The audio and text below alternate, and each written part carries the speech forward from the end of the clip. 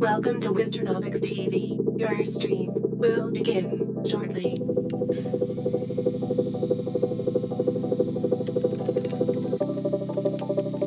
Loading in 5, 4,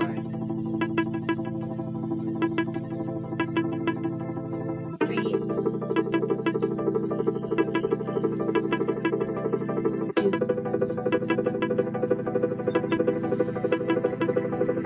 1. Get ready, bitches.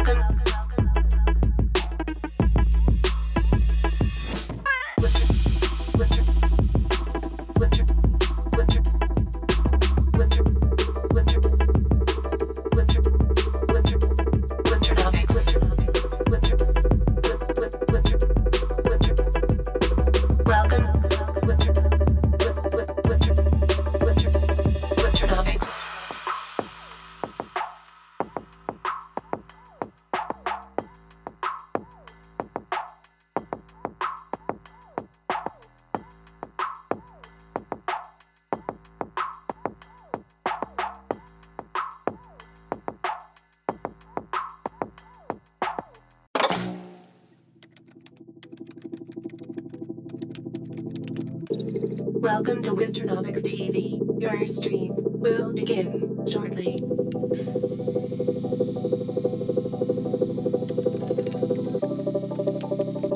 Loading in 5, 4,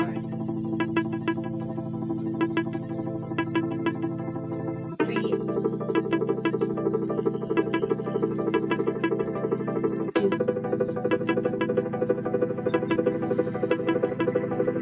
1. Get ready, bitches.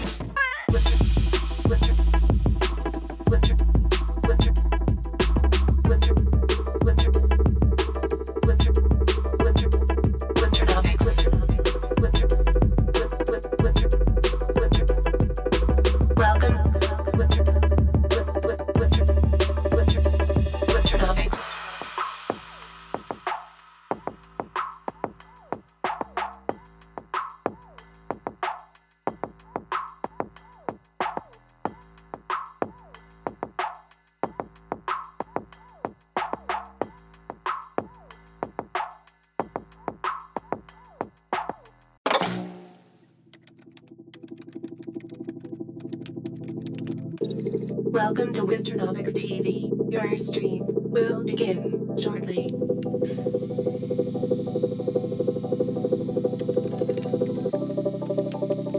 Loading in 5, 4,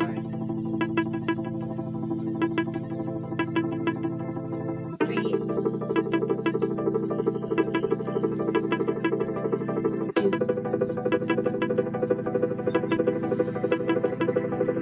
1. Get ready, bitches.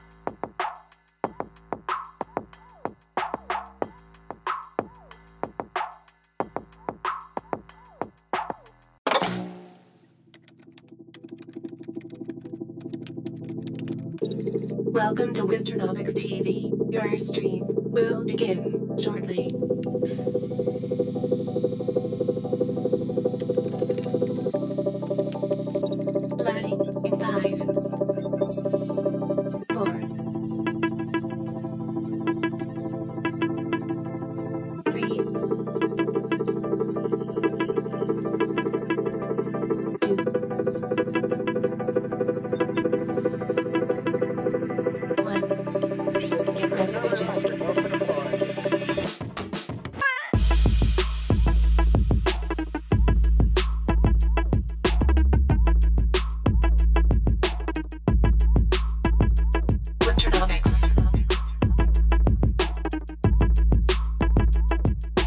Welcome.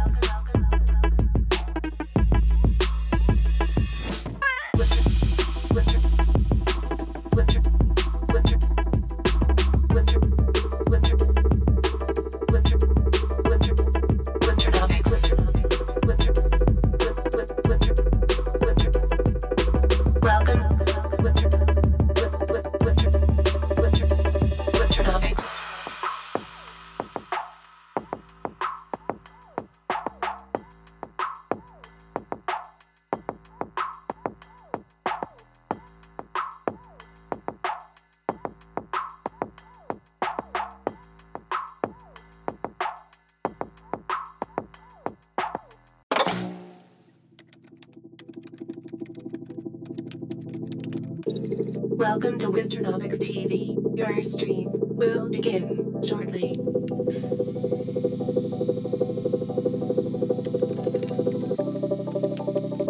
Loading in 5, 4,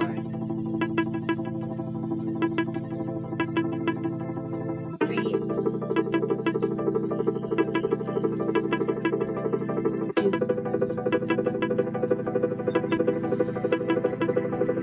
1. Get ready, bitches.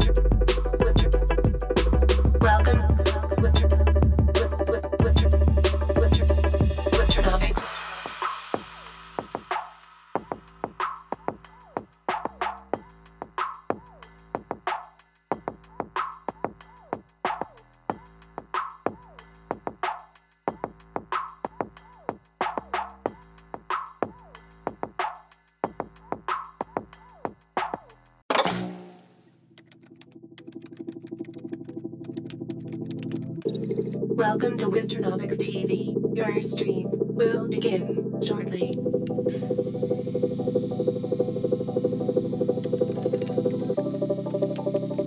Loading in 5, 4,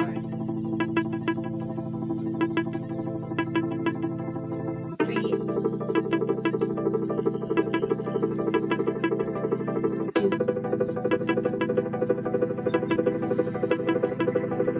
1. Get ready, bitches.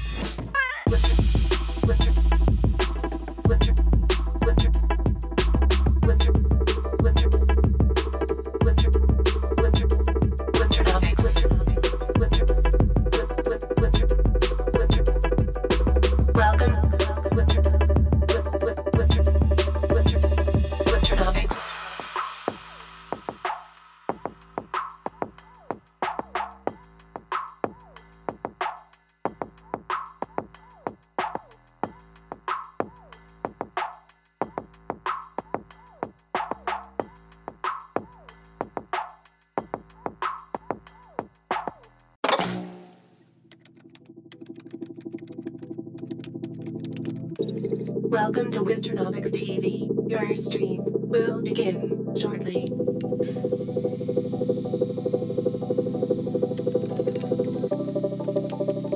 Loading in 5, 4,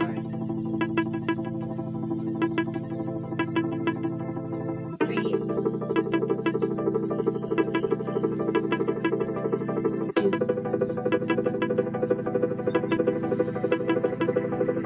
1. Get ready, bitches.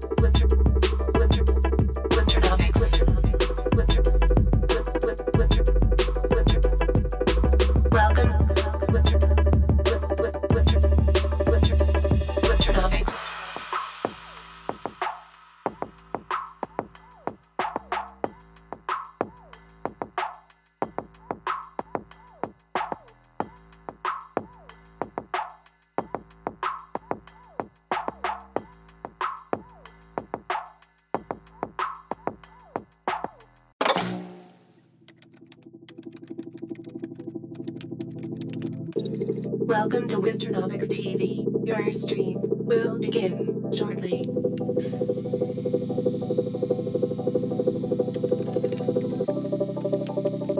Loading in 5, 4,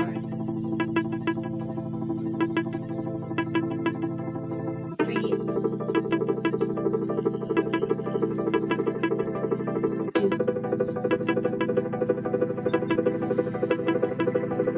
1. Get ready, bitches.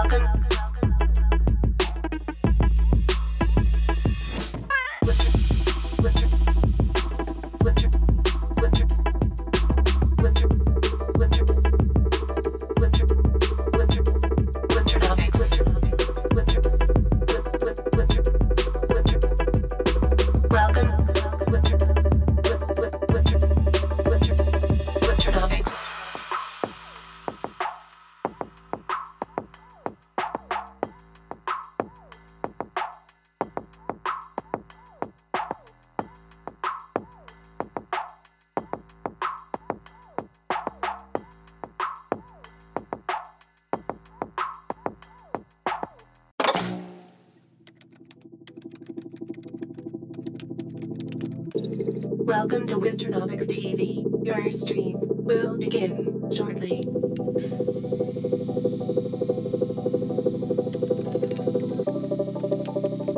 Loading in 5, 4,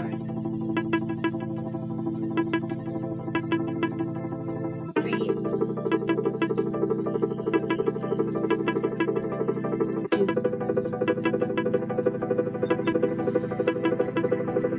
1. Get ready, bitches.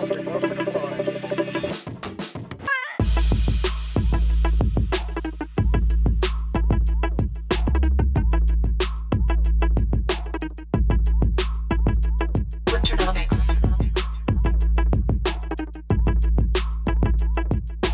Welcome.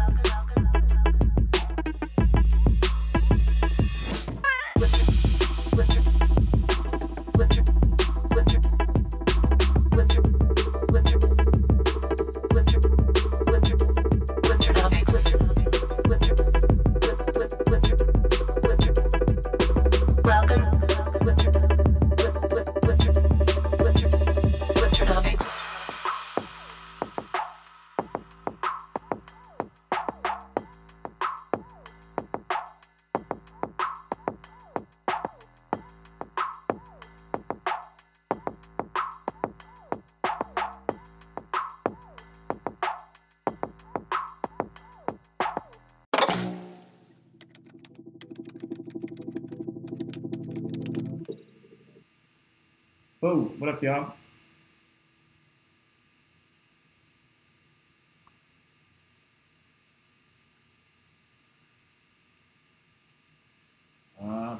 Fixing it.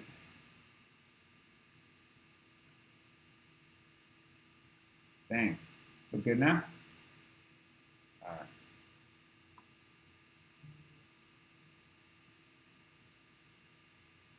Got the jowls in there? Okay. Got the jowls in there. Alright. Alright. Everything's good. Everything's good. Alright, guys. We are back on part 2 of our adventure. What happened? Oh, fuck. What just happened here? They don't hear our audio? They hear, oh, God. Please don't say that shit, bro. What? KJ, no audio. That system thing. Uh-oh. Say something, KJ. Oh, Jesus. Hold on. You were audio 4 now. Do that system thing you did before? Remember your audio? No, the system mic?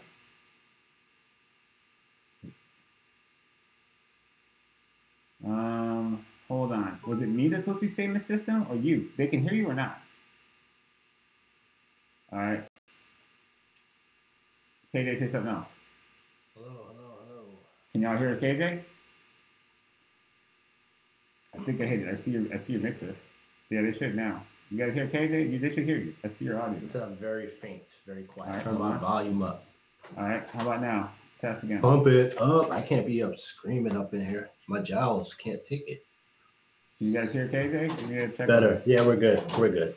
Alright, and now I lost all my questions because that fucking window crashed. So that's lovely. Fucking safe, bro.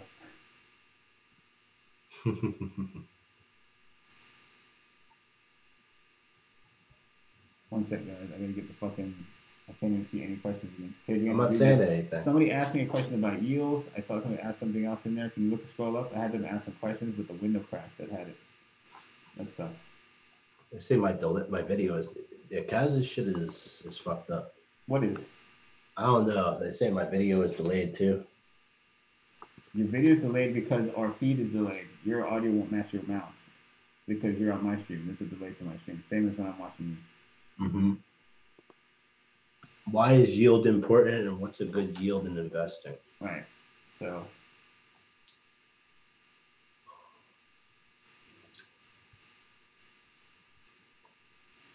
All right. I think I'm going to get you over here. Hold on.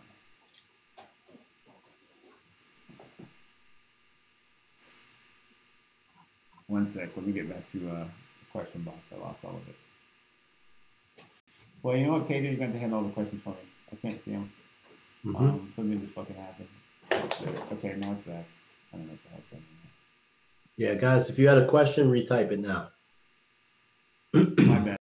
Yeah, something crazy has happened. I don't know what the fuck's going on there. Say my video is choppy. All right, well. It shouldn't be. But it's a catching an encoded stream, so it's not going to be the best, but you're there. Yeah, I'm here. This guy says, BTC Outlook, please. Didn't you see the first side? We were talking about it. Talk about BTC every time. How do I escape the cringe fractal? I don't know what. What's the cringe fractal? What is that? That's some new shit. It sounds like a worthy name. I'm interested. What's the cringe fractal? Yeah, teach me. Teach me, Seymour. Feed me, Seymour. You know that, huh? I know. I'm a boomer. You're what? You're a boomer? Don't date us, Katie. Don't date us. Spirit of the bull. So when price moves parabolically up and volume is picking up, it's late money, right? Oh, wow. What's really high volume in a candle or multiple candles that don't move as much? Accumulation? Oh, thanks, Henry. He got them all. Okay. I see that question. Your question. Okay, and then what's the other one?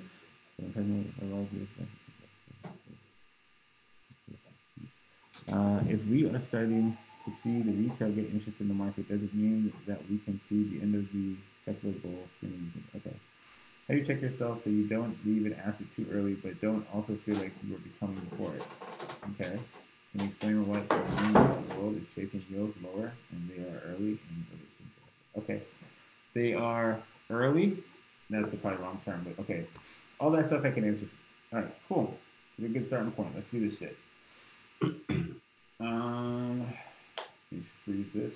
Fucking only thing is screwing weird things. Pause you. Stop being weird. Alright, okay, do the jaws are still there. Okay, don't know why that's exposed all of a sudden. What the fuck is that? Oh.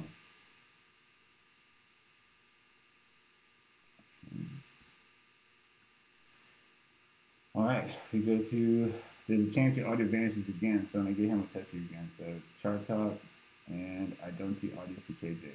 KJ, say something. What's up? Okay, you should be there. Okay, cool. Alright, you're good, you're quiet again. Let me fix that. Alright, talk again. Hello. Yep, you're good. Hello out there. Alright. World. We got KJ on oversight of the charts here, so it looks like there's three of us, but it's not.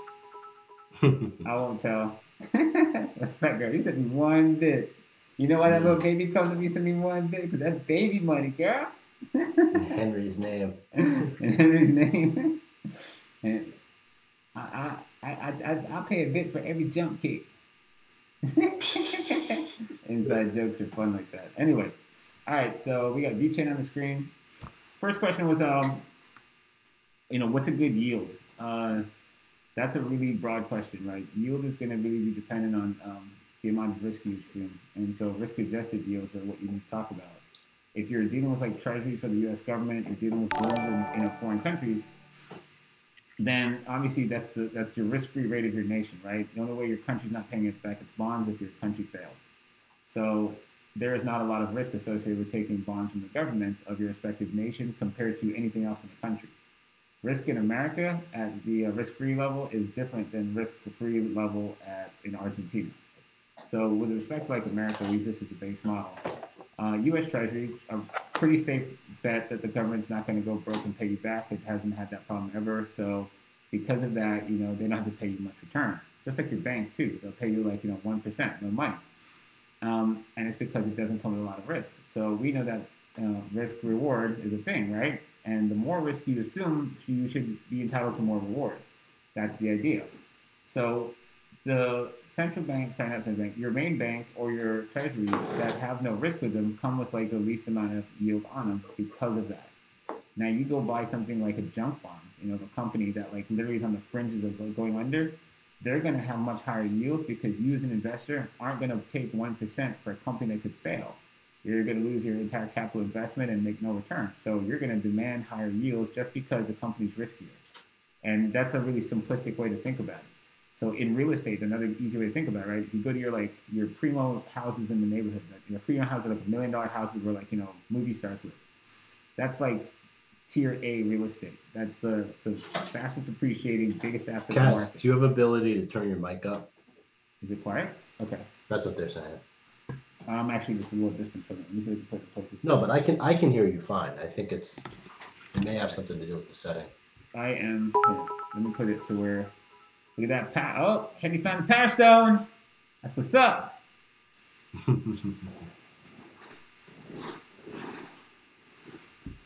I have the power stone, bitches. Don't worry, Henry. I'm louder than you. That. Huh? You're saying I'm coming in louder than you are now. Are you? Yeah. Okay, hold on. That is solvable.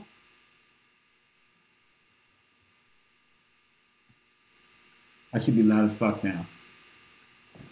How about now, guys? Let me know. I should be loud. So yeah, so let's just have this conversation. I probably need both comments.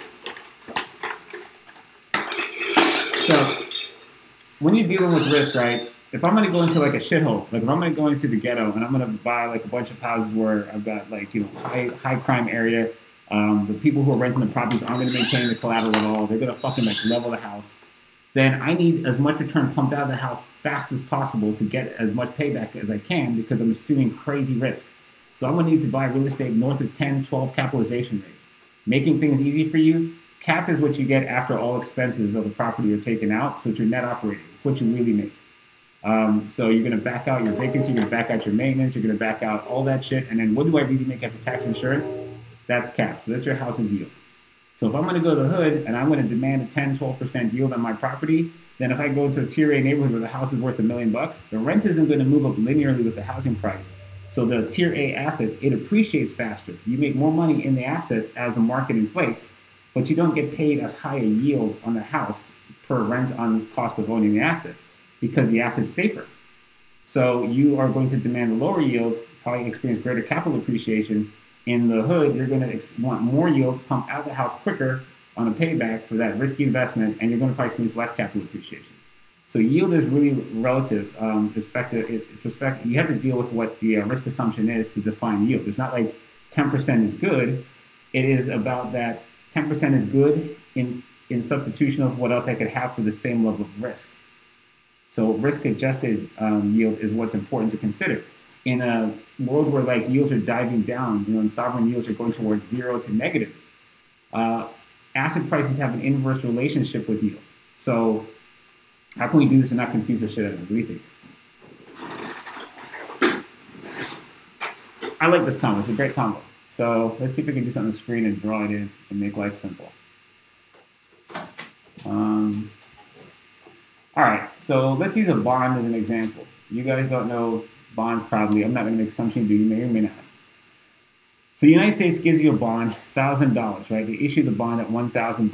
So the bond cost me $1,000.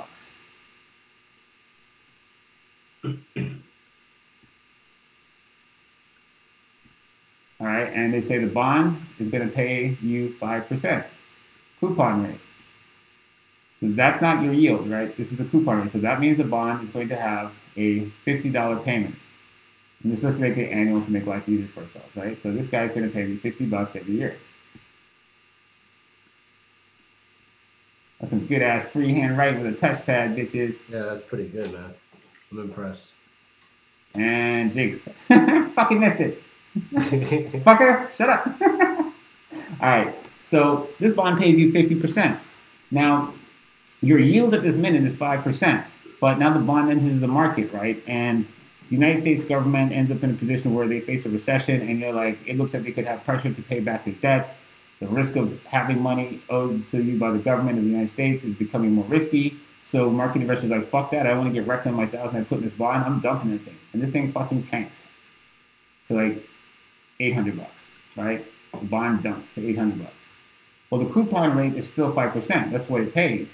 So what this is going to have the effect of doing is fucking driving up the yield on the bond. Because if I think the U.S. government is running into trouble, I'm not going to settle for 5% anymore. I don't want that fucker at $1,000. It's going to get sold to the point that people go, the United States didn't look good at fucking a 5% yield, but now it's paying $50 on fucking, $800. What's the yield on that? It's what, 15%? 16%, right? It's a 16% yield. So the yield is moving in terms of the price, the amount you get paid. So if this is my property and my rent was $50 or $500 a month and my property was 10,000, right? If the property tanks and the rent stays the same, my yield went up. The property is going to tank when the market is basically getting weaker and there's deflationary pressure. So I'm going to demand more fucking return because I'm experiencing greater capital risk in the asset. So your yields move inversely with the price of the asset. So in recessions and shit like that, where increasing risks happen, asset prices take a fucking shit and the yields rise to sky high rates. So when real estate crashed in 2009, you had $200,000 houses that went to 20 G's in some parts of Orlando. And those guys were like, 7 and 8% yields shot through 20. That's a mispriced asset. A brick and mortar hard asset that's paying north of fucking 18, north of the usury cap is fucking mispriced. At that point, the asset actually could have been fucking built back. The asset was going to cost you more to build back than what you could buy it for. The reconstruction cost that we were seeing at some points in 2009, the house was upside down to what it cost the insurance company to build it back if it caught fire. That's a mispriced asset, and yields are ridiculous for a brick and mortar hard asset that hedges inflation. So that's within also a range too, a statistical probable range that it's occupied for a lifetime. Has real estate assets ever been to 20% in America? What's the high side of the market? And so historically, what's the ranges that these risk assets actually move between is going to help you define the boundaries of your relative argument. When we say that you're chasing the assets to negative yields, now what's going to happen is, right, if asset prices and interest rates are inversely related, high interest rates are going to be fucking an anchor to asset prices. Warren Buffett's the one who made that point. He says it's like gravity. High interest rates will drag down asset prices. Because if the U.S. government pays you more money, then I don't need to take as much risk to get a higher yield from the government, then that house is fucking expensive. That's what's going to happen. So if the U.S. government raises its yields up from fucking 1% to like 5% and my property is getting 7%, the fuck am I want that house for? I can get no risk and get paid the government 2 points off that. That house better go to fucking like 11, which means the house is going to have to tank in order for the fucking yield to skyrocket.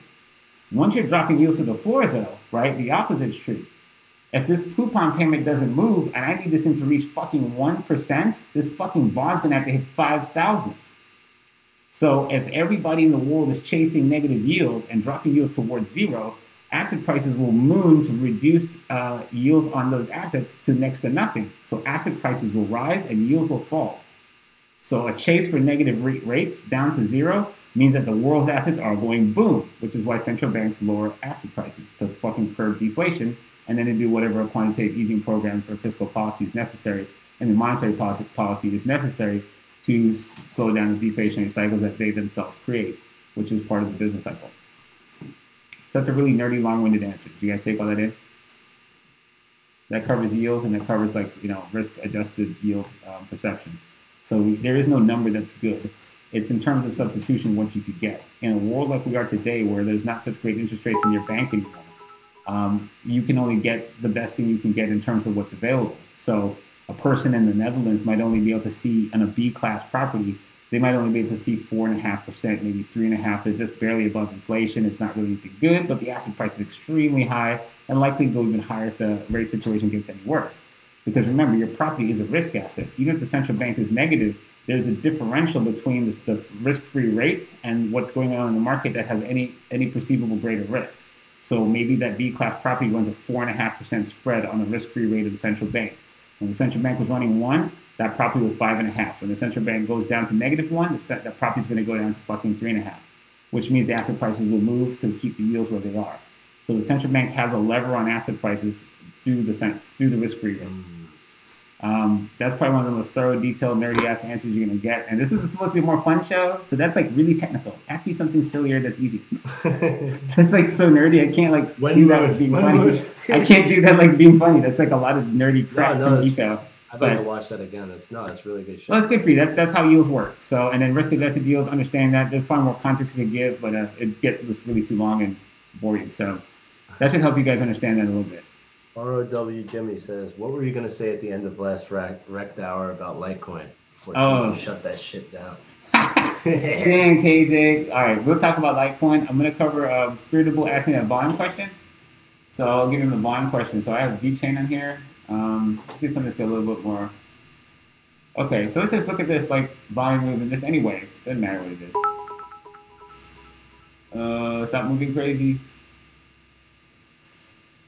Look at volume, right? Volume fades in a shockwave, and then basically you have a local Ivy what? Fucking loud ass bitch. Right? You run out of people that want to play in a specific range. That's what goes on in a shockwave, right? People want to fucking create a localized monopoly so nobody's ready to play. Everyone's psychologically fucked and you can mark their asses up. Get another set of people involved and do it again. Mark their asses down if they fucking enter the wave, shockwave, see if it's going on again. Fuck you, you still want to buy. Fuck you still want to buy, and so on, right? So that's what's going on. Markup, supply, crash, right? So as you look at this wave structure, what happens is the parabolic, the climax volume happens at the climax of the price structure. And you can see that. Price actually, oops, I'll just use this thing. Notice this like move here, price like moons up to, as the price is rising into the top of it. It actually starts to rise. That's because that's your late money, right? So you're losing because you've got almost no one that wants to play in the shockwave, and the markup begins with the person who's cornered the supply. And once they mark it up, the late money that wants to chase a rapidly rising asset that now has fear of loss, that enters emotionally at speed, do it in an exponentially growing fashion, right? They're emotional, so they're not logical. They're coming in faster and faster and faster to chase, and whatever resolution this is. And as soon as they do that, they basically overload the market in that location for anybody who would want to play. Because, right, the market's a zero-sum system. There's only so many people at every range that want to play, right? Everybody who thinks your house is a great deal here at $250,000 aren't the people who thought it was a great deal back in the days when it was $150,000. These people are like, man, that's real expensive. So the people go, man, this is great, $250, that's like a great starter home, I'm in. And then the market takes a dump like, dude, $225, I can't believe I'm losing. Dude, I gotta sell this house, I can't believe I want to be broke. And you kick them out, and then you move up to another range, and the guy who's here is like, fuck, the house is $320. But a new set of people are like, boy, $320? This is a great deal. I'm a hodl.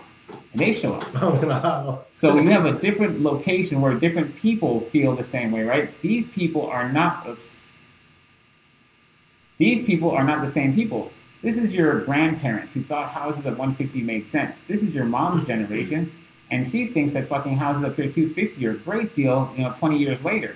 And when you show up on the scene, you're like, I'm just getting out of college, man, it's 2020, this house looks wonderful at 350. Different populations of people in different localized monopolies are what you're watching, right? So everyone has a belief structure, and not infinite people are willing to participate at every price. Different perceptions in the market. So these people have a different idea about this being a good deal. Here, it's too late for them, but the people who FOMO into this region go, hey, I love this price.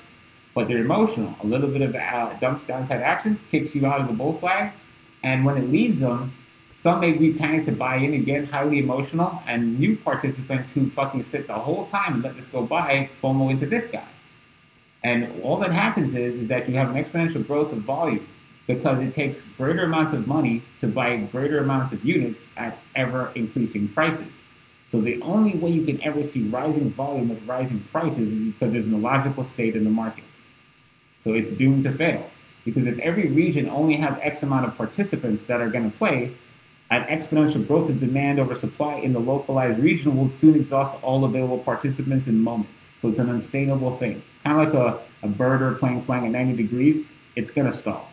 So you will see that basically volume basically ramps up into the climax because you're exhausting all available participants at that local range. Did that answer your question, Spiritable?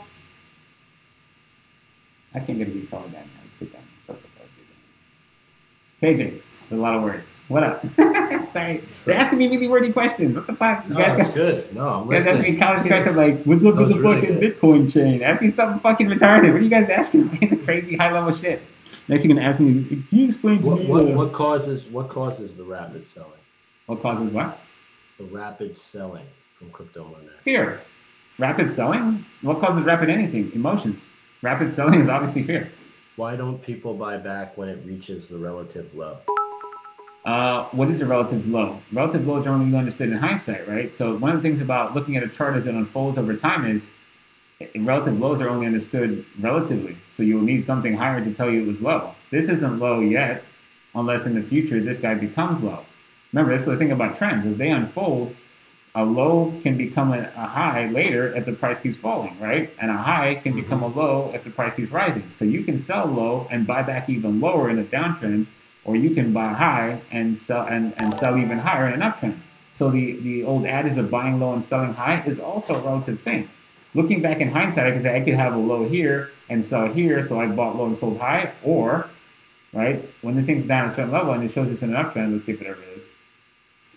Okay, that's a small resolution, but let's get a resolution we can get a trend to look at, right? This is the thing about it. You don't know until hindsight if you keep looking back to say, well, this is relatively high to there. That's meaningless, though, to you because you can't act on the past. So the only thing you can act on is what could possibly unfold in the future, and what you know is at this moment, if we're in trend, the statistics are not likely that the last candle in this is going to be found by me. So a trend in motion, like inertia, is likely to stay in motion, right? So if that's the case and I can participate, today's high can be tomorrow's low if the price continues to advance. So that's the way to buy low and sell high, is not necessarily to buy low in what you can see in your hindsight vision, but what is statistically likely to occur because of the motion of price and the chances that you can find the very last candle at the top or the bottom not being likely, right? We know that waves are fractally similar in all time frames, right? You can play waves in each resolution, and it's the same thing, right? Price is always doing the same thing.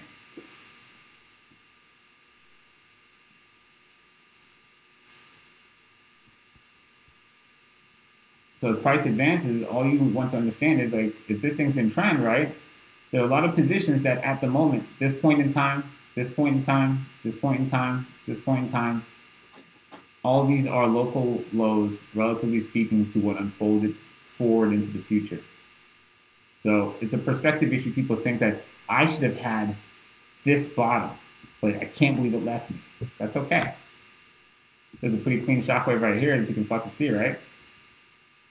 Pretty structural. Clears the wick high, and actually fucking stalls right here in this area, right? Stalls right here, does dump wick and breaks up and then flags. You can play anywhere in there. You don't have to be anywhere down here. You're just trying to define your risk and not die if you get it wrong. So you need to know where your stop is before you touch this thing, how much of your account you want to risk, and be able to have repeat defeat if it doesn't work out exactly right. If he wicks you out, cool. Wait for him to go through another low, fucking play him again up there if it has to be. Let him reset and define risk, again, into the entry of the tide. So I probably should use all the same color. That gets a little bananas. So V-chain examples. All right, so let's see. And, okay, was that the last of those are pretty technical questions you guys asked. Let's see, how do you check this out? Oh, somebody asked, okay, V asked, how do you check yourself to not leave an asset too early? Really simply, I call lots of crazy targets that are incredibly accurate, but unless, when the price gets those targets, a lot of times I'll look to manage risk and take off some things, but forget about establishing targets, right? If you can predict the areas it's going to go. One thing you know is, we'll put this on lower resolution. So we'll just use this V-chain. This is a good example, right? And this guy's nice and structured. So this is obviously really thin. I'm not telling him to go do V-chain. We're just using, for example, 6. Right? This is your last low that goes and puts in the high. And then he fucking recoils. And then, flags. And this range, he's parabolic here. Climaxes, dumps. What you know is he's likely to go to a fucking shockwave, across his whole range. Wherever the fuck it happens. You see this, and you're like, okay, he's accumulating. He's doing his bullshit, and he's got, low volume. He's dying off. You can see the volume like completely going to shit. That's really bad. Sorry. Stop it.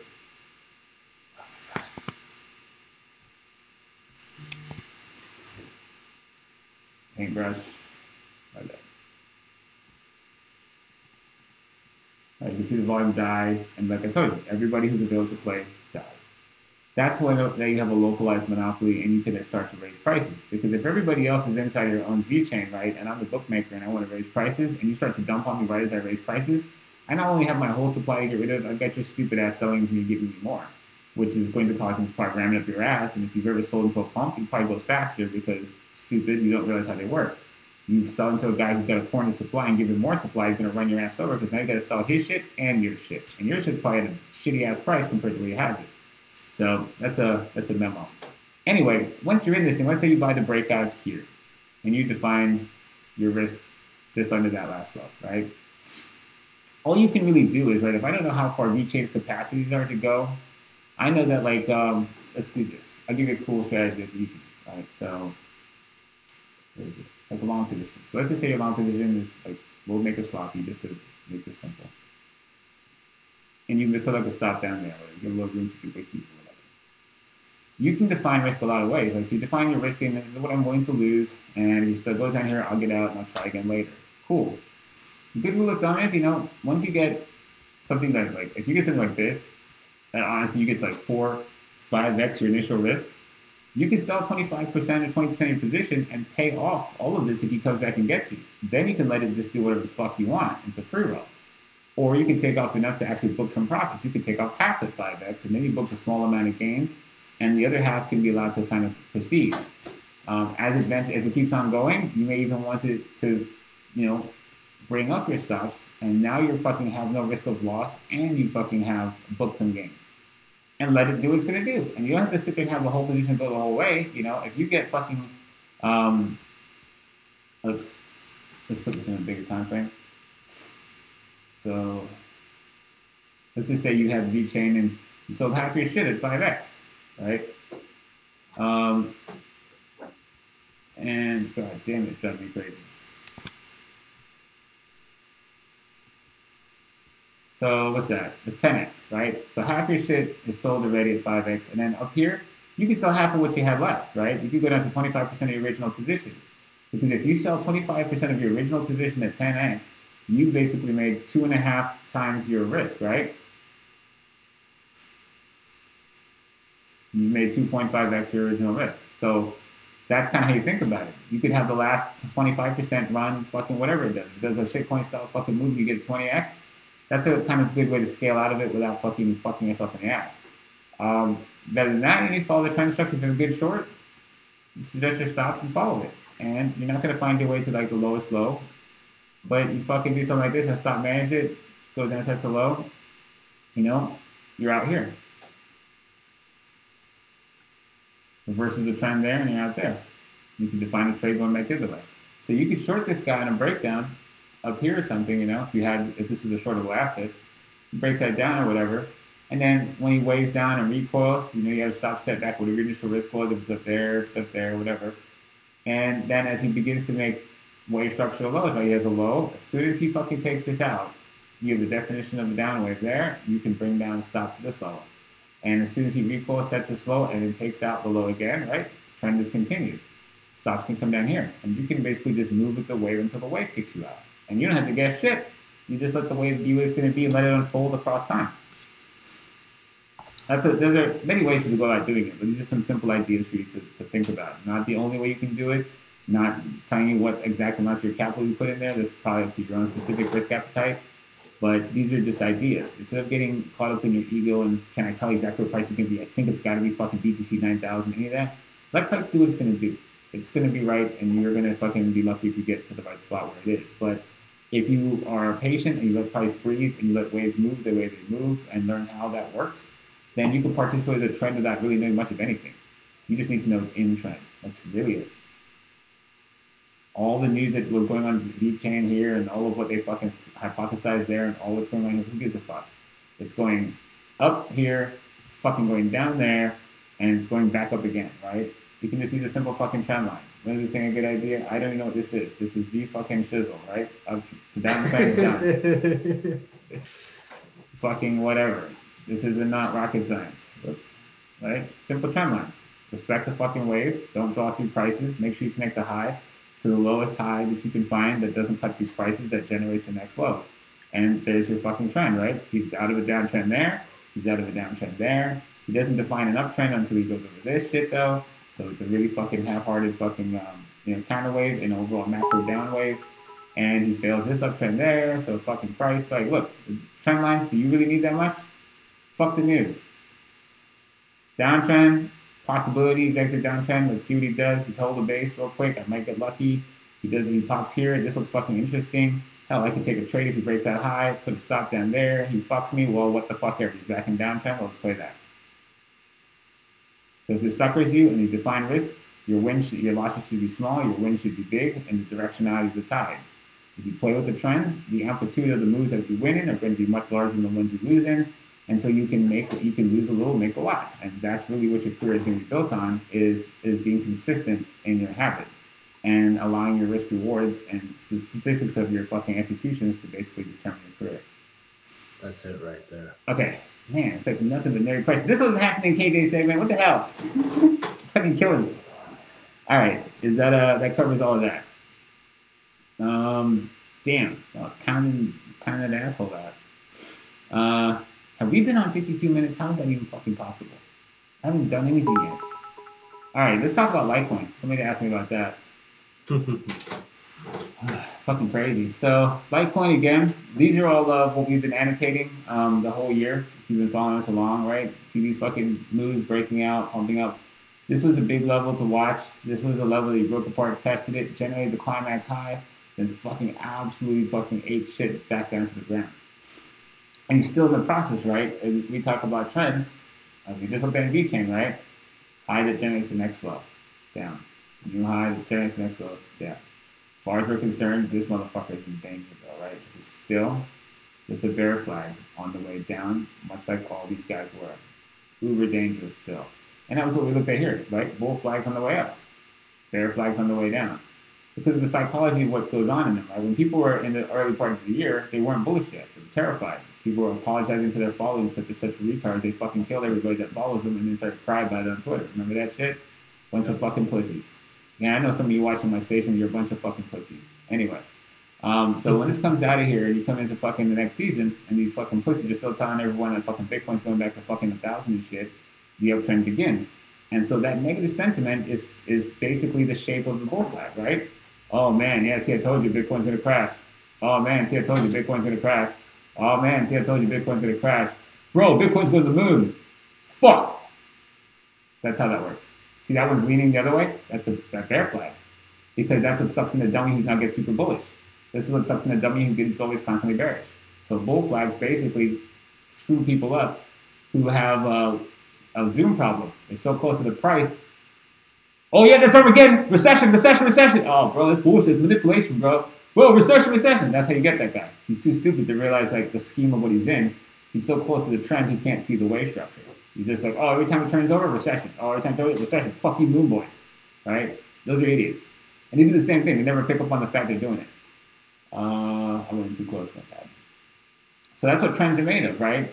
All the people who fucking doubted fucking crypto here finally had conviction here. So all your falling bear flags, right? That's what you get around. Yo, it's alt season. Yo, it's alt season.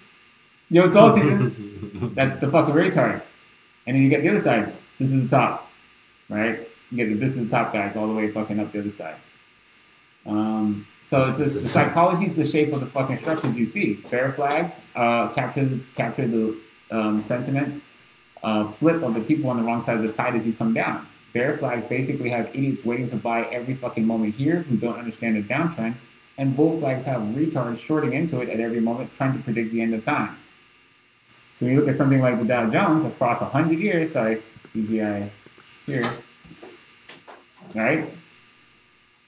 How many people are calling the end of the stock market for fucking ever, right?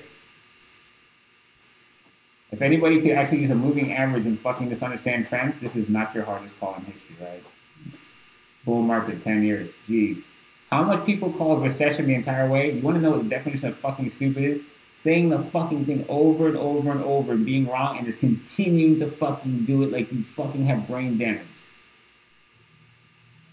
It's a recession. Obama's a piece of shit. It's a recession. Obama's a piece of shit. Well, if it wasn't for QE, we wouldn't be doing so good. Man, fuck that guy. He's from Africa. He's a citizen. You got a passport? What a fucking joke. You know what? It's going to crash right in his face. See, I fucking told you. He's a fucking loser. He's ruining the country. Oh, my God.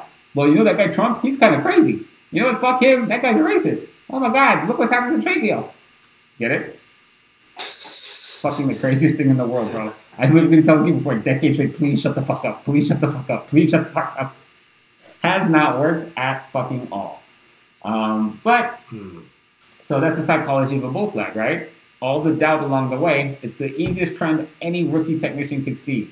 But the psychology that was fed to you by the news, the Robert Schillers, mind fucked you out of the capacity to look at this objectively and realize, boy, that sounds really stupid. That's like the 17th version of me saying it's going to be a recession.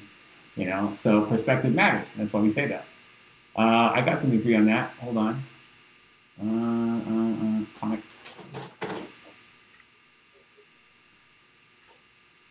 Tell me when your jowls hurt, bitch. Sorry. What? My ears hurt. Yeah, my ears are fucking on fire. Dude, you have like little ass buds. Like, how do those hurt? No, it's a fucking mask that's hooked onto the back of my ear. It's cutting the blood off in my face. These big ass headphones. Why are you hating? Stop hating. Stop hating. My ears hurt. Respect on this. Who's that? Spirit of Bull back in there. Somebody else to be something. I'm sorry. Holy shit! Somebody's making it rain up here. Who the fuck? Damn, probably, BTC right? Booger. Am I gonna take off pieces of clothing? What do I have to do for this? Sweet Jesus. Okay, let me get a different screen switch. KJ, let me see your audio works on this fucker too. We have to test everything live because it's only when we're on the air we can see. So KJ is on the bottom, and we still got you. Cool. All right. So there's a Schiller comic, right? So now keep in mind the chart we just looked at. And there's Schiller. There's a trend, right? Now look at it. What created the psychology of the wave? Schiller. CNBC and Schiller. That's what kept everyone on the wrong side. And that's how 90% of the people lose, because there's no way for you to win with everybody. Keeping you on the wrong side and marking up your mispriced perceptions with the fear that was easy to put into you because of the constant badgering on minorities, making Obama easily Satan so people would believe in the fear that he sold, is tactical. You really believe these networks have millions of dollars and these people have the kind of information they do, and they themselves can't tell they're saying the wrong thing repeatedly with checking? No, they know. It takes Google, right? Google Schiller. Why do you have a fucking Nobel Prize, you piece of fucking dog shit? You should turn that shit in, you fuckface. He's fucking stupid, right? I have no respect for this man. He's a lying piece of fucking degenerate shit. You said the wrong thing for $20 fucking trillion. Somebody should drive a truck in you. It's fucking crazy. He's ruined people's lives, without a doubt. And he's in Yale University teaching somebody else this load of dog shit that just missed the biggest bull market in history. Can you imagine? He's in Yale teaching people how to be this fucking asinine for fucking 7 straight years with no accountability. You wonder where the next set of jackasses are going to come out and tell people bullshit and kill them are? Check his classroom. So, yeah, these people don't know what they're doing. Does he look any smarter than an OG saying hodl, hodl, hodl in a crash? He just keeps saying the same thing. And this is what you documented, right? People got mad that I documented people. This is markets. What do you think makes the psychology what it is to allow the structure to evolve the way it is, right? Markets are nothing but a graph that is the consensus of our own belief structures based on the fundamentals we have access to. Some people have access to this fuckface and call it fundamentals, right? All fundamentals are not created equally.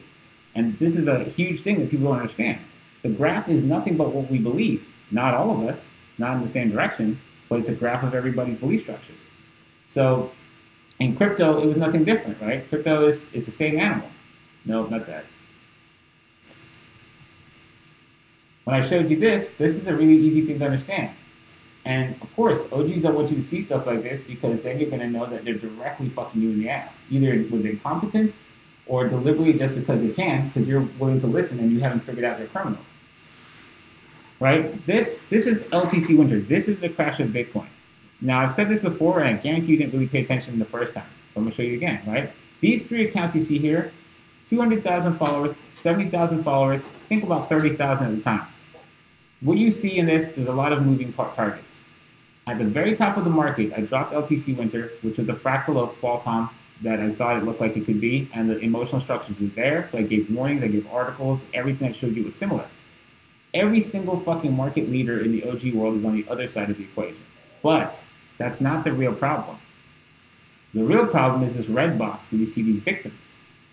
These victims aren't what you think. So when you see something like this, right, I've had, charts hit 500 likes. By the time you hit 300 to 500 likes, you got like 500,000 fucking impressions. 500,000 eyeballs have seen that thing. And you work it out and you look at this fucking shit. Who are the guys who are the victims, right? Because remember, these guys are all points of value, and whoever is looking to them for leadership, right, is likely dumber than the person they consider the point of value when these guys are always wrong. So they're really the point of value to see a shit that matters and really giving this context. Who's following these guys and taking this horrible advice? Literally the worst trade since the internet bubble is this trade right here. It's other versions of the same guys. It's other guys with 50,000 followers agreeing with another guy with 50,000 followers, which means there's no one on the other side of the trade. They literally shoved through like 6 degrees of separation. The entire fucking market got shoved in here by the crypto OGs directly. Robert Schiller, right? Don't overlook it. That's why I keep track of it. This is who fucks you up your ass. And that's why they hate what I did, because it's their own words. It's not me saying bad things about you. It's me showing you exactly where your retarded ass thought Wall Street was dumber than a crypto pleb and billionaires would buy a $20,000 coin that came from pennies just now off of all these jackasses that are buying to a parabolic price that's moving at a speed that only FOMO type people are buying. This is the shape of price. This is literally who puts everyone into the market and overloads the trade, removes all the demand, so there's an absence of buyers, which allows any seller to rip you to shreds, because once you get everyone in at once, in a local area where there's no more demandees, everyone having the coin removes all buy pressure. So they literally actually kill everybody. Not sort of, kind of, maybe. There are people who lost their fucking financial lives here and their actual lives in this. When I say they kill people, it's not like a euphemism. I'm being very literal. This will financially change someone's life. They will have less wherewithal when their health changes, family members' health changes, and they will never be heard from because they won't have the financial capacity to let you know they just got raped by these people. So they go away without a word. And all that's left is more victims coming in who don't know what's happened to the last set of people from the last cycle. So I keep track of history, and you cannot dodge it. If you send people into this, this is the singly worst fucking trade. Since the dot-com bubble blew up, relatively speaking, it collapsed over 90%. All coins fucking sunk to dust, most of it. And this was not been hodl. I'm so sorry, it was some fucking idiot guys. Boom. You can be as pissed as you want. Facts matter, bitch. And if your name is fucking pointing at the top of the market, while I literally told the whole planet at the exact same moment, watch the fuck out. Careful, peeps. If you haven't taken some profits off the table, we could be in for Litecoin winter next. Qualcomm crash. That unfolded to the exact letter of the Qualcomm crash. It is the singly most accurate fucking technical call done in public ever. And what did crypto do with it? Delete it and then tell you to hodl some more and killed you again. What do you think that's about? Helping you make money or fucking making sure they hold a position that you don't fucking know is what it is? These are bad people, period. Anybody who do this and fucking pretend they didn't do it and call the level of financial devastation they did, they're bad people. And bad and good is subjective, but the question, you think Trav, Rogue, and Luke were short here? No, they're idiots. They were wrong.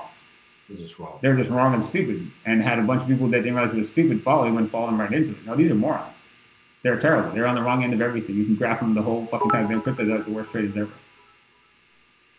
That's why Trav's account went dead pretty much from there for fucking like half the way down. Remember, he stopped tweeting. Right, yeah. He got wrecked. He wrecked everyone that was following him in all his rooms too. All of them did. They kill people, bro. I had fallout from these dudes coming to me telling me what fucking happened. I can't show people because their faces in some of these messages. I'll read one to you. It's the dude lost his whole fucking house, his wife, his business, everything, bro. People wrote me crazy DMs. They're all Facebook, so they have the dude's face, and I didn't plan to cut out their faces yet. I don't want to do that. I'll prop some. I'll put you on that screen. I can grab one maybe from Google where you can't see it. But dude, that's what I went today. It's just like, holy fuck. Let's go here. Let's look at that one. It's pretty bad, man.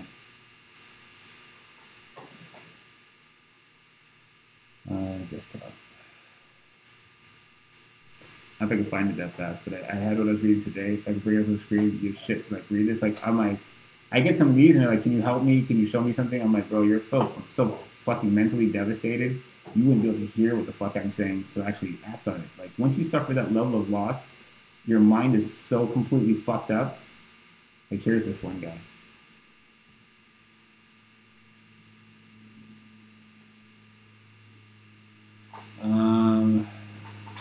Let me put another box over his face real quick. This is the kind of people who are the victims. So there's real people, and unfortunately, I find them after, and they're mentally so devastated, they have no capacities. You're not going to hear from them en masse. You won't know it happened. and they walk away without a fucking sound. It's like when a child falls into a pool, you think they splash around a lot. But my son is 2, he fell into a pool. Kids actually make no sound. They'll hold their breath in panic and go sinking straight to the bottom, and you won't know what happened. That's how kids get found at the bottom of like cruise ship pools. They don't make any sound. It's the exact opposite.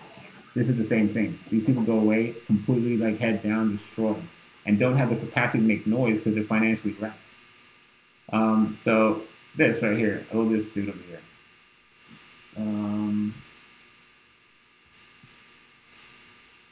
So this guy wrote me. I hope his name's on it, right? Okay.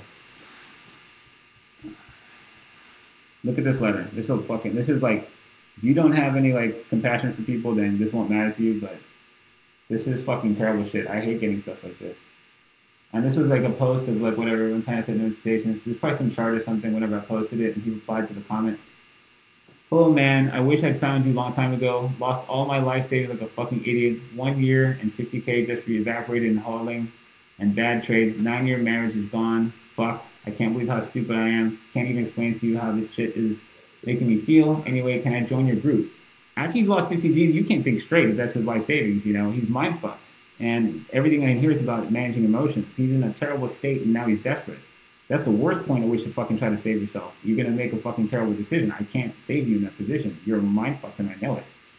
I've blown up my credit card, so maybe only in December, but I really wanted to learn with you. So his credit card's dead and wants to pay to learn with me anyway.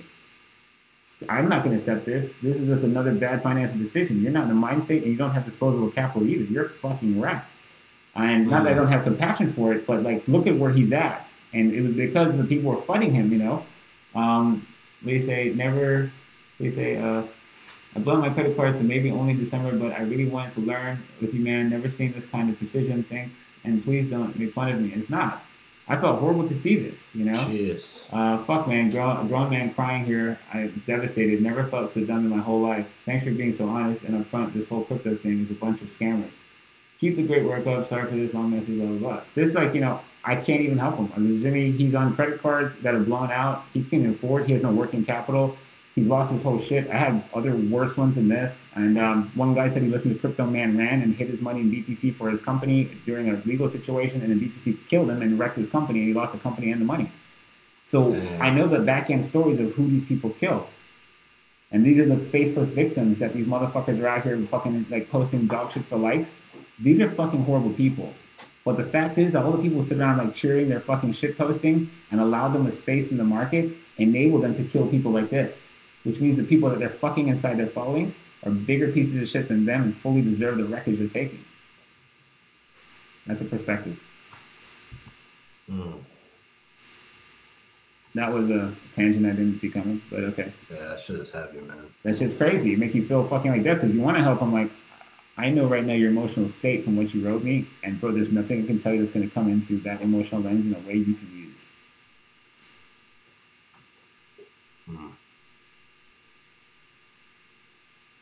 In real estate, I was a foreclosure flipper for a long time. I pretty much just lend on it. At this point, spreads are really fucking bad down here. Somebody asked me, do I have interest in real estate? The spread between like distressed property prices and the retail market, which is like where foreclosure flippers make money, has been compressed to something crazy. You're operating at mail, which is maximum allowable offer. You're trying to basically get all in, all costs, renovations, closing costs, and have 30 cents equity spread on the dollar. There are people out here running around playing ball at 15 to 12% equity spreads, bro. That's so fucking risky. It's crazy. So the retail market's a little oversaturated on that. There's a really compression to the spreads for like good deals, but our asset prices are still rising. So right now, like the better place to be in is to be a creditor, because as a creditor, I don't have to manage rent, and I can I have rights to the property ahead of the owner, and I don't have to deal with property maintenance. So it's a better position to be in and deal with the fucking nightmare of each individual property owner. I think being a lender in this kind of point in the cycle is smarter. So that's what I did. Let's see. Oh yeah. BTC, that's the same light as BTC Burger. Okay, I'm catching up. Anything else good that came up? That was a lot of stuff, boy. Yeah. Somebody said you look like you're about 3 edibles deep. Bitch, what you snacking on over there? Fucking shot, man. What happened? I said I'm shot. Oh, it's 3 a.m. When the fuck did that happen? Yeah. Oh, well, I'm just getting started. I've been here since 8 a.m., dude. I mean, 8 p.m. Do you remember my stream this morning is at fucking like 5 a.m. Then the market opens. Yeah, bro. Hey, I'm back. And I was sick as fuck all day. Yeah, you don't have 2 little ass kids, though. I have one slightly larger one, and I have many other kids. Mm-hmm. Yeah, you got other kids. You got a whole bunch of kids. Take it literally, folks. Yeah, CGOGs literally kill people. If you've ever seen the fucking stories of the people that they fucking victimize, that's one. I've got buckets of that. Really awful stuff, really personal, really hard to check it out. Shut up. What happened? Not you. Well, dumb money doesn't all arrive on the same day. So yes, can the sentiment go from recession to like, I think the market looks bullish?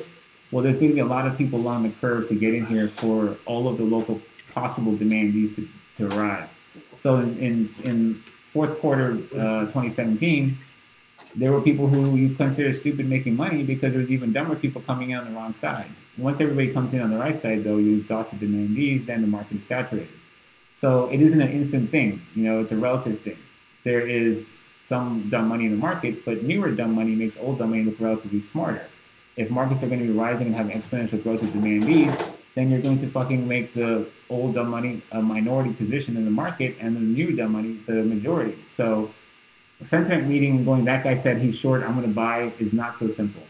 It requires context to the dumb money, if you understand what I said. Take a little folks. Yeah.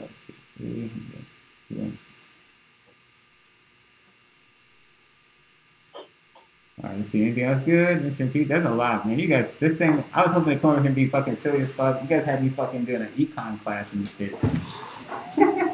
I don't mind. I love going to that stuff. That's just great. You guys learn some shit off that?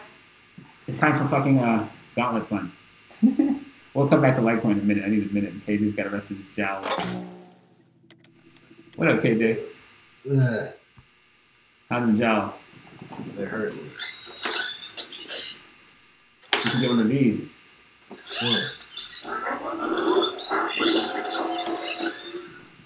So, do you guys take in all that? Because I speak kind of fast. So does everybody get their head wrapped around that stuff? Let's take a catch up with what else you guys said. So that was like a lot of shit you covered.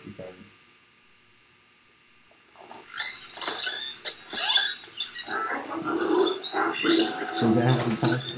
Yeah, it happens in any market. All markets are the same time. Humans are in every market. It's not like different humans are trading stocks versus Bitcoin. People are people, bro.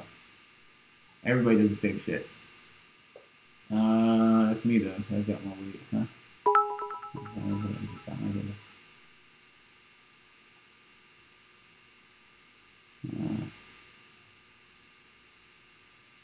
Question regarding Elliott Wave's long count in BTC. Would you count BTC top to 20K? More important question, does Casonomics give flying shit about Elliott Waves? Don't use those things, bro. You're going to die. I've seen one guy ever in crypto that can even remotely use those things, and it's just garbage.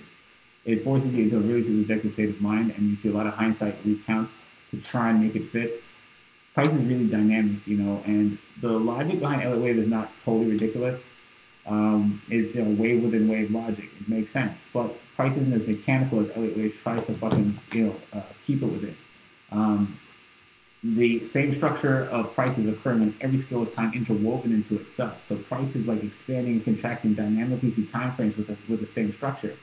That requires a whole different kind of animal to keep centered in front of you. Something that we've developed a logic to see. And it's what kills Elliott Wave efficiencies is that they don't understand the dynamic of price. We call it M wave, multidimensional wave. The wave expands and contracts through time frames with the same wave logic that is in all time frames. It's one behavior, all time scales. Keeping context of that, because it's like a moving optical illusion because price is fractal, that takes a bit of effort. Talking heads, did you see Google quantum computing? I did. Don't know enough about it to give you anything meaningful on that. Berger is really the AI fucking specialist of the crew, and he knows his shit on that. He's a doctorate in AI and robotics and stuff like that, so he can come in, not robotics, but AI. When we have him, he'd be the guy to talk to about what the reality of what is a quantum supremacy really means. I don't really have any general idea if it's like something we worry about now, or it's like with encryptions or whatnot, or if it's just a fancy term. So I don't have anything meaningful to say. I don't talk on it. That's good. That's something you guys should always fucking respect, is that if somebody doesn't know something, don't have them tell something. I don't know what I'm talking about, but here's what I think. That's a fucking idiot. Anytime you hear somebody tell you, man, I have no idea, but right when he says the word but, you punch him right in his fucking mouth. Like, don't let him finish the next sentence. Like, just shut the fuck up right there. Shut the fuck up. Alright. Okay, can you take a look at that? Caterpillar? Okay, I'll try to bring him up. Don, respect on the bits. Holy shit, Fractal Odd dropped to 10 stacks. Did y'all see the thing that came on the screen for that? No. NJTA. Yeah, that's just fire. Respect. You guys are fucking off the chain, Fractal. It was kind of fast, sorry. Like, when I get into stuff, I speak kind of quick. So I know some of you aren't from the States or English-speaking countries. I have no problem repeating it. So if I ever go too fast and you have a hard time understanding, please slow me down. I'll gladly go over it again. Thank you, right back. 10x. You're going to run this whole thing back at 10x? Shut up. Somebody said they've been watching my streams at like 2x to save time. What the fuck is that? You running my shit at 2x. You better fucking take it all in. The base concept of LA Wave is real, but yeah, it's bullshit when you try to fit it. Right. And so, yeah, the base concept of LA Wave is real. Exactly right. Do I have something for that? I think I do. Damn, if I could use the fucking keyboard to stitch on, oh my god. I tried to drive the car the other day with those on. And so they don't articulate exactly like the human hand. So grabbing the steering wheel is a real motherfucker. And all we could think, all I could think in my head is like, man, Florida man kills family of 6 driving with Infinity Gauntlet. So I put him into that. It's like the recipe for a horrible story. Not a good story. Yeah. In the States, a racing wheel too, so I couldn't like fucking hold it. Yeah. I think I have an 8-way thingy that will help you. Let's see. Yeah. Middle-aged gentleman wearing toys on hand. Middle-aged retard fucking slaps his telephone post because he's trying to fucking snap his fingers. Don't hate. You would do it too, goddammit. I run around in the dark in this house with both gloves on, there's fucking shining lights in the wall. I love these things. Fucking awesome. Villain from 90s movie. Dude, the best thing to creep up on fucking Ivy in the dark when she's passed out and fucking just close it on her. She hates this shit so much, bro. Alright, Elliot stuff. Something's not happening with the folder. What's going on here? Oh, damn it. Something's happened with my program with the charts in it. I think it just crashed. Oh, man. Alright. Don't have that. Chris DL says, I read an article about stock companies announcing a buyback. Then when the stock pumps, the main shareholders sell millions of dollars in stock, and most times the company doesn't even do the buyback. How is that legal? You have to show me specific examples. They're pumping it with like buyback announcements. A lot of guys are buying back, and the executives are selling directly into it. You know, people have assumed that the market's only fueled by buybacks and some kind of scam. But the reality is that like your monetary base has been expanding the entire time, and with low yields in the market, like super low rates, the risk of doing new ventures is really low. This is the best time for capital investment. So when rates are low, people spend because like putting automation into a business, finances for fucking nothing now to try it out. So it brings down the cost of implementation. So also when you were going to buy back shares and credit costs are lower, it's a good idea. Everything that you're seeing right now is really what happens when you have low rates. You see a melt up in asset prices to offset risk in other substitutes like treasuries. So you bring down, like I said, sovereign debt yields. You're going to shoot asset prices all over the board and risk assets through the ceiling, and that's what you're seeing. There's not really, people are trying to justify there's some kind of scam why asset prices are going higher, and there's not. People just really didn't understand central banking, or understand fractional reserve lending, or understand rates and yields and asset prices. And that's what I'm telling you. There's a reason that I've managed to call the entire market correctly for fucking 10 straight years. Is because I actually understand the mechanics of the back end of the market and what makes asset prices what they are, and in terms of one another. I didn't get lucky for a decade, and everyone else has been cheated by the Fed's manipulation.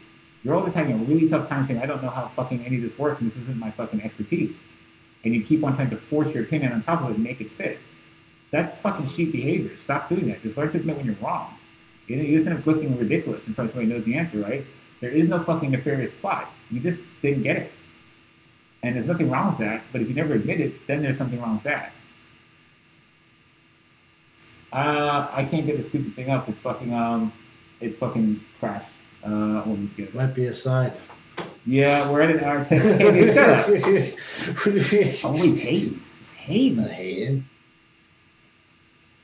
Thoughts on Amazon appealing the Pentagon decision? Microsoft, they should. Trump said he'd fuck them, and they have the better fucking cloud infrastructure, and they got screwed. It's clear that Trump affected the deal just to screw him over. They took a subpar product because he's playing games, he's manipulating Ukraine, he's a complete criminal. You should ask questions. It's fucking obvious that he's fucking around everybody. So since U.S. markets are in a long-term bull market, for long-term trading, example, multi-year time frame, is there any methods such as waiting for a breakout or pullback, or just jump in at current prices or dollar cost average? So we just talked about, like looking at the trend in VeChain, that should answer your question. Go back to that part and watch how we said to look at like defining risk and participating in something that's in motion. I answered that exact question just moments ago.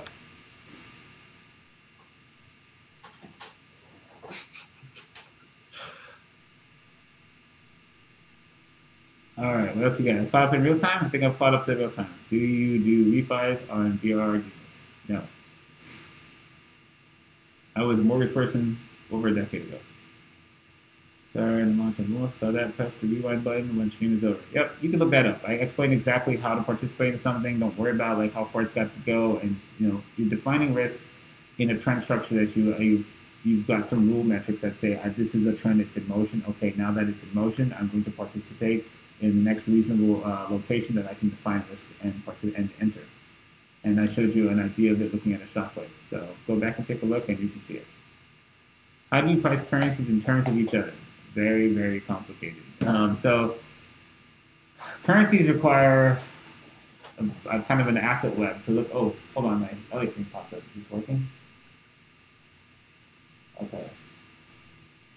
Oh, you fucking piece of shit! Stop it. I don't know what it's doing.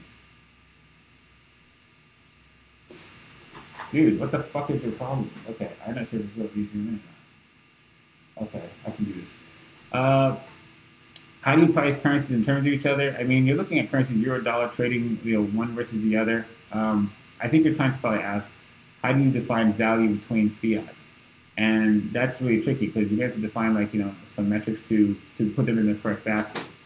You look at things like the yen, right? He has no yield to him. He's a risk-off currency, and he's part of an export nation. So that currency tends to fucking underperform when markets are rising because he's the currency you borrow from with the lowest interest rate to buy anything with yield above it, S&P 500, anything else.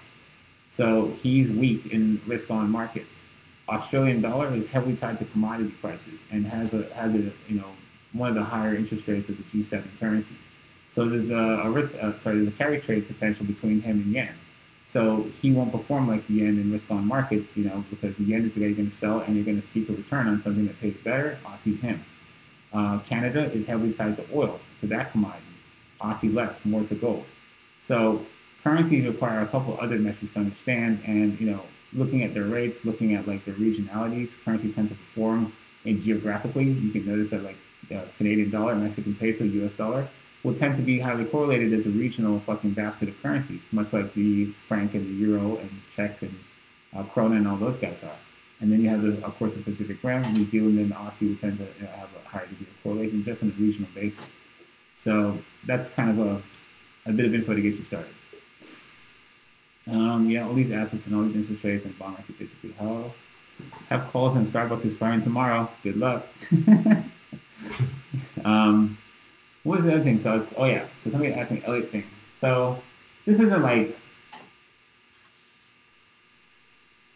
let's see.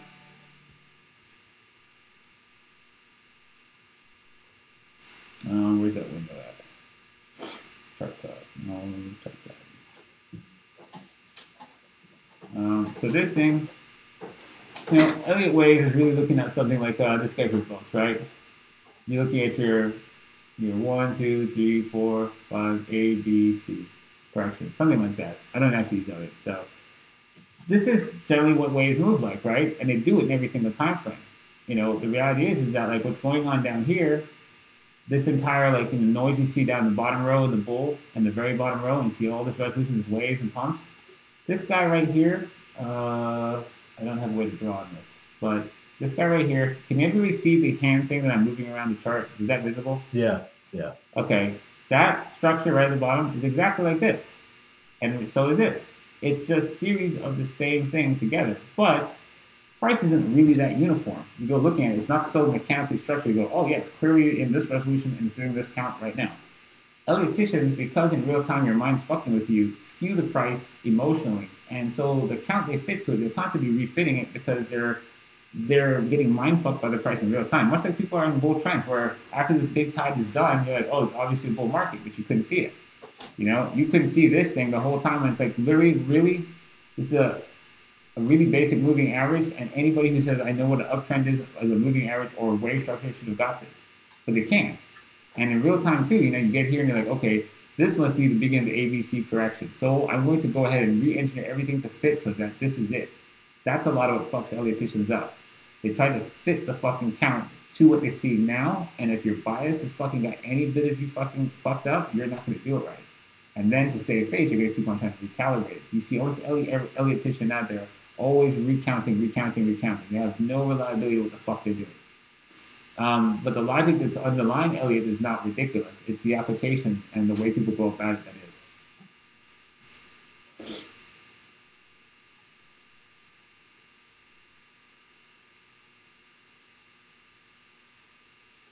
So that's pretty good. Right, hour 30. How you guys doing? KJ, how you Jowls doing? KJ Jowls? I think I'm done. Think you're done? Yeah. 3 in the morning. I think we'll wrap it there. It's pretty good. We covered a lot of shit. Did I cover Litecoin? I think I did. I'll do the quick. Covered a lot, man. There's a lot. I gotta watch this again. Covered a lot. Yeah, that was like the wordiest really, one I think we ever had. A lot of good stuff. Yeah. So I'll put the Litecoin thing up and cover because somebody asked me the second time I didn't make it to crypto, I wouldn't make it there. So Litecoin. Oh man, I had a chart up for you to do this, and it's not gonna show up, is it? Let's see. All right, I can fucking do it somewhere else.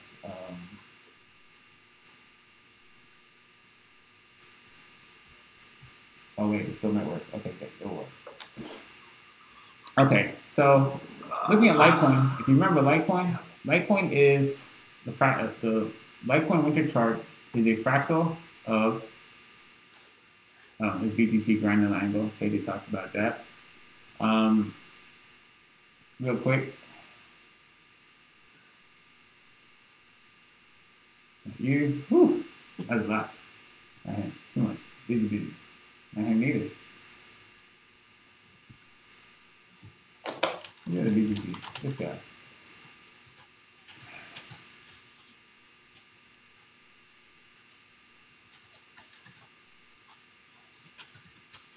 Not crazy. Where'd that go? You can see?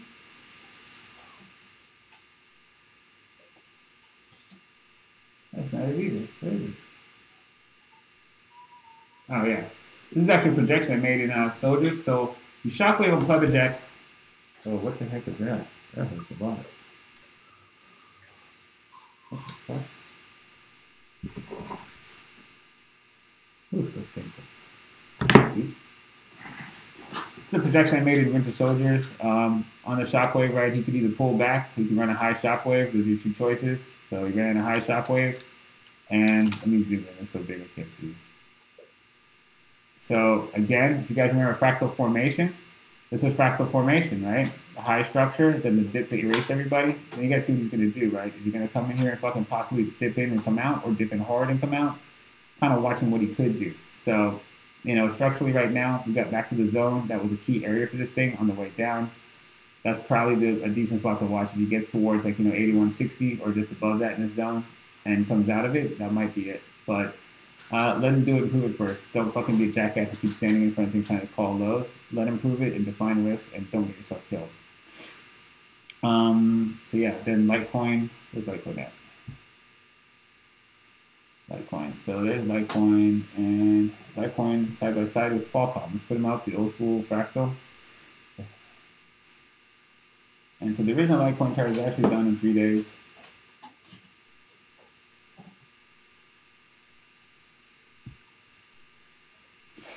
Right, and so this is the Qualcomm cycle for him.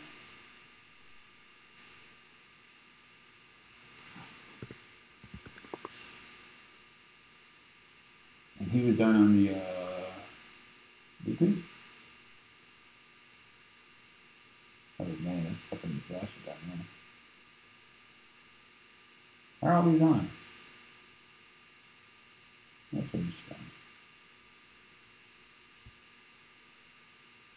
Why the hell is that on? I don't have any of them on. It says it's off. Okay, that's crazy.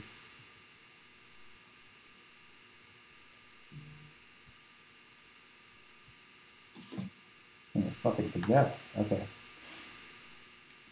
All right. Oh my God, stop moving. Got it. All right, so this was the original Litecoin winter call. This is straight away. All right, and that's the low bull flag. At the end of a crash, that's the low bull flag. You see, that's what you care. There's your accumulation markups and stuff.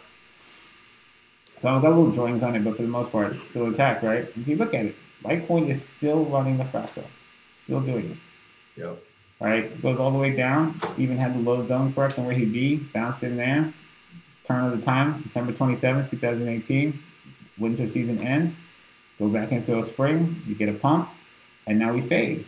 And this is important because many people in the market believe that this is the crash cycle, but the reality is it's not the whole crash cycle. That's what we were talking about the last show. Is that the crash cycle is a real cycle that's much larger, and all of the publications, all the works that have written on it have failed to notice it. I've actually used this for 5 years and realized that all of the people speaking on the emotional cycle of price literally do not fully understand it. No one. So the fact is, everyone used the stock market from 2000 to do the chart and looked at it that way, and they focused just on this large spike.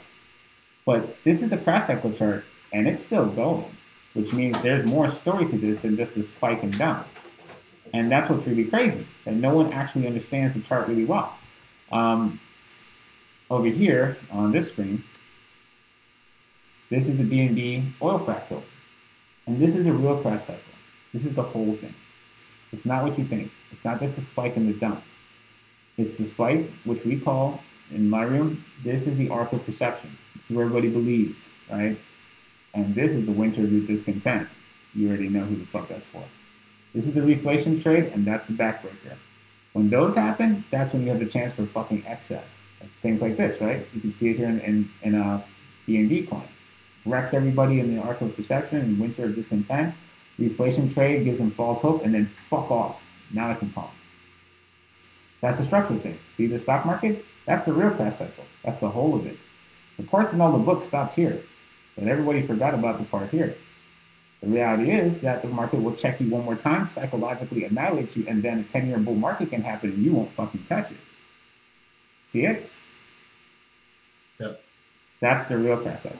That's the whole of it. So that was actually the move here, and that's what you're looking at. The market's still in the cycle. It's not done. And people not understanding it, like all these crypto fucking plebs that go around running with that sheet that don't know what they're talking about, are going to keep killing people because they don't know what they're fucking doing. If I didn't show you this, they'd never figure it out either. They're fucking clowns. Make sure you remember that. It's the first place you're going to see. Keep your eyes open when you see this somewhere else. When you see this somewhere else, just remember. Any fucking knockoff arts out there, they don't know how to use it. Doesn't even matter if I show it to you, they can't use it. They're fucking dyslexic. So this is EOS. EOS has come down and he's done the cycle. Crash cycle, housing boom, and then backbreaker, right? Just like the stock market, right? The internet bubble, the crash internet bubble, the housing bubble, and then fucking housing Armageddon. That's the whole cycle. So if you're going to be in place for an altcoin season, this had to happen first. So now that that's happened, this is the time to kind of pay attention. And this is only the dollar market. Remember, BTC dominance has got to crack before you're actually earning fucking BTCs using shitcoin. So some things to keep in mind about it. But you're in a range now where things are interesting with some of these guys.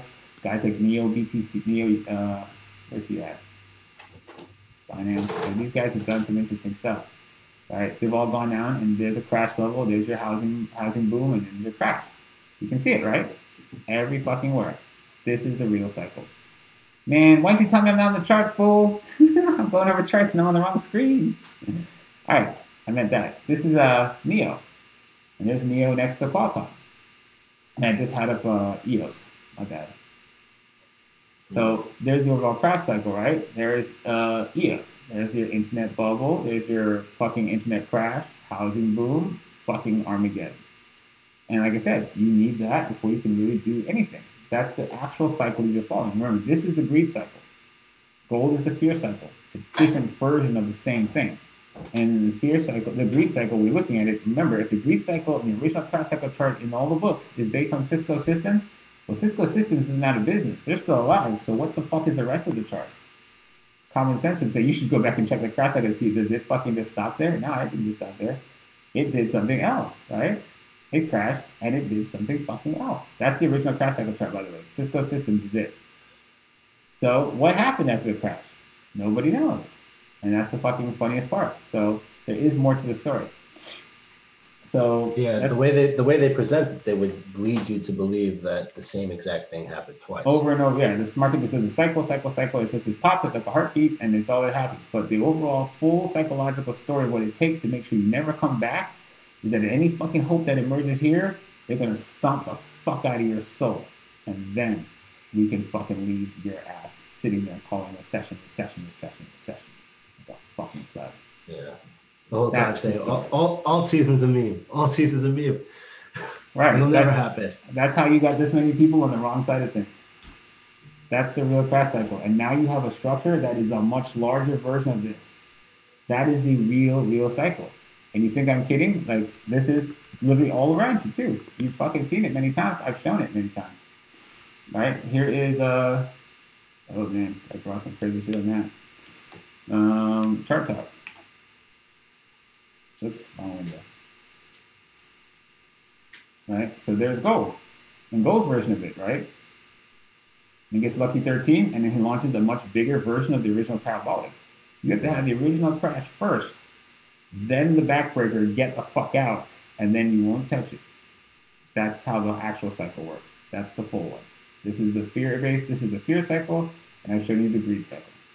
But these are full cycles. That's why I knew what this would do, and knew what the end of him was, and I knew all the bears, all the gold bugs would die, because they would miss the bull market of the NAS, because it's arcing into that. But this is actually the whole cycle. It's not written about anywhere. This is first of its kind presentation about it here. This is the true crash cycle in all of it. You can see it in gold, you can see it in fucking BNB, and you may see it in oil, and you can see it in NASDAQ, you can see it in multiple asset classes, from shitcoins to fucking commodities like gold to fucking risk assets like stocks. And that, I think, is a great place for us to probably wrap it up. So there's a lot of info. You guys put me in it. So fuck Robert Schiller. If you want to go to a real college class, bitch, this is it. Bitch, I am the book. I am the book, motherfucker. In case you thought I was playing. So let's see what else you got. Yeah, it's definitely packed. I was like trying to have this like, man, we're trying to sit there and like chill out. You guys asked me some college level fucking shit. Like, bro, fuck. Does this look like? Do I look like a typical educator? If you guys been paying attention to what this is, do you not know what I do to you, boy?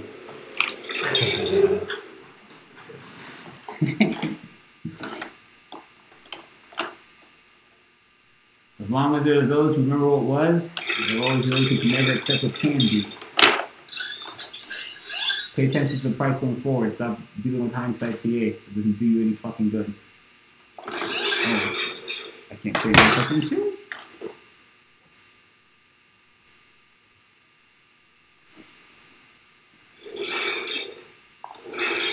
Oh, I lost my audio. Fuck. Any more questions before we wrap it up? We're about to dip. You guys have a good time? You guys learn a lot of stuff? No more questions. Too many questions! That's enough. KJ's ears in his jowls, man. Ears in his jowls. Somebody get that guy some fucking jowl cream or whatever the fuck you need for that shit. Somebody get me some new headphones. Use it over air headphones. So you guys learned something new, right? Brand new CrashCycle. World's never seen. Ta-da! I was about to try to get a last show. KJ stopped me. I told you I could show the altar literally in a crazy place. And he's like, oh, my fucking jowls, man. I'm like, that's why you said you're too old to begin to trade them, motherfucker. All season does recover session to session. Fear and greed, full cycle. Yup. The motherfucking RektHour, bitches. Seen it here first. Precision TA, edutainment, motherfuckers. All right. Wait, we're not done yet. I gotta do one more thing. You know this. One more thing. Too many questions. One more thing. Okay.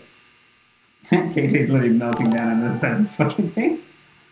I'm shot, bro. I see it. I've got moments. You've got moments, Kate. It's probably inside of 60 seconds right now. You just gotta be patient with me.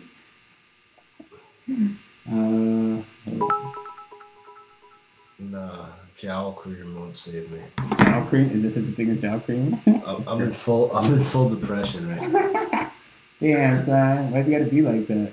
It's over. It's all over. Oh, my phone's doing crazy things. Hold on. Come on. Jowl cream. What does it sound? It sounds kind of pornographic. Not sure what jowl cream is, but don't fucking be putting any of that on around me. What is this thing doing? I can't backspace on this message? What are you doing? I'm trying to cut and paste something that won't work all of a sudden. What the fuck is going on here? Copy. What's the problem? Bro, what is happening with my fucking shit? Hold on. Do it like that. Fucking irritating.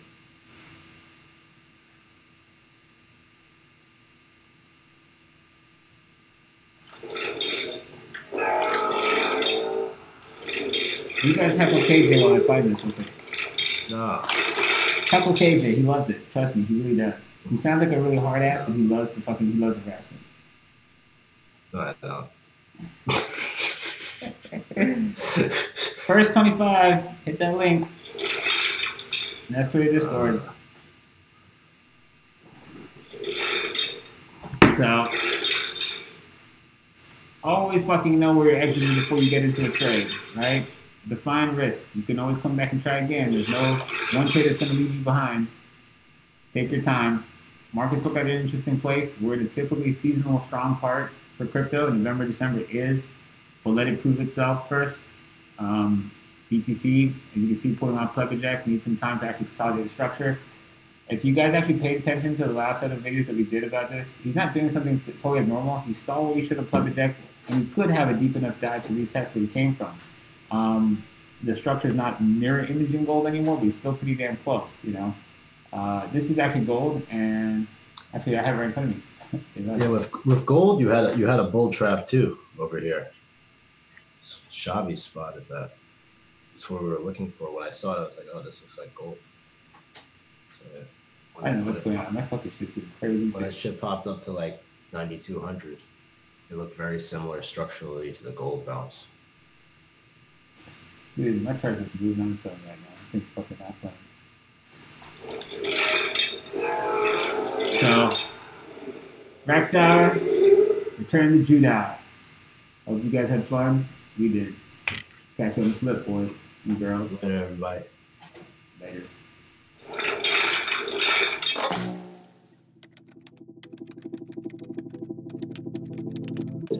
Welcome to Winternomics.eth. Your stream will begin shortly.